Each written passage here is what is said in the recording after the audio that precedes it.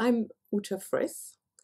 I'm Emeritus Professor of Cognitive Development, and I have been one of the founders of the Institute of Cognitive Neuroscience, and I'm really very, very proud of this. I was there right at the beginning when it all started, when Tim Challis had this brilliant idea that we should get together and form first a virtual institute and very soon after a real institute, a geographical presence. I have been excited by cognitive neuroscience for a long time. First, cognitive neuropsychology, and then it became possible not just to study interesting cognitive mechanisms in neurological patients via neuropsychological methods, but the brain imaging methods arrived.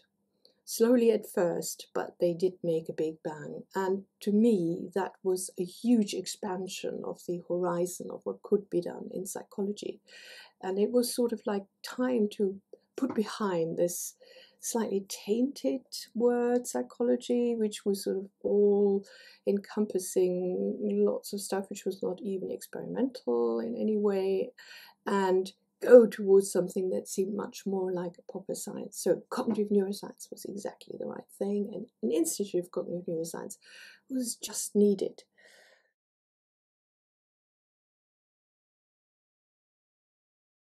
I loved to be there, to be part of this organism as a small group where I was very interested in studying developmental disorders.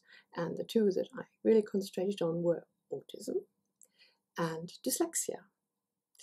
And we were able, for the first time in the first years of the Institute of Cognitive Neuroscience, to use PET scans with adult autistic individuals and adult dyslexics.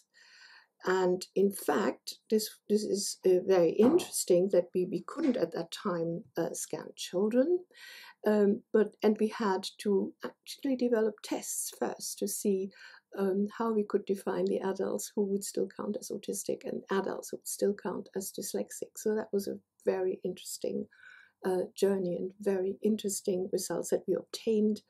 Of course, very crude, things improved, things got much better.